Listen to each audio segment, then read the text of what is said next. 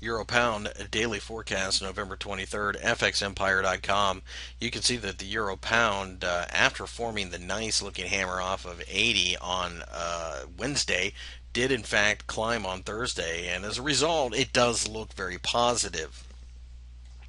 In fact, we have a little bit of a inverted head and shoulders that has just kicked off. Whether or not we expect big things out of it, different story, but 82 could be aimed for on a break of the highs from the Thursday session.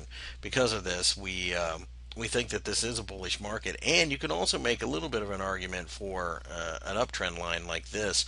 And as a result, we see plenty of reasons to be bullish. However, having said that, there is the problem of the European debt crisis, and that could always flare up and really kind of punish the euro. So, needless to say, if we get below this 0.80 handle, we are looking at getting out of this market. But that being said, we need to clear the 0.81 handle just above the highs for the session in order to start buying again.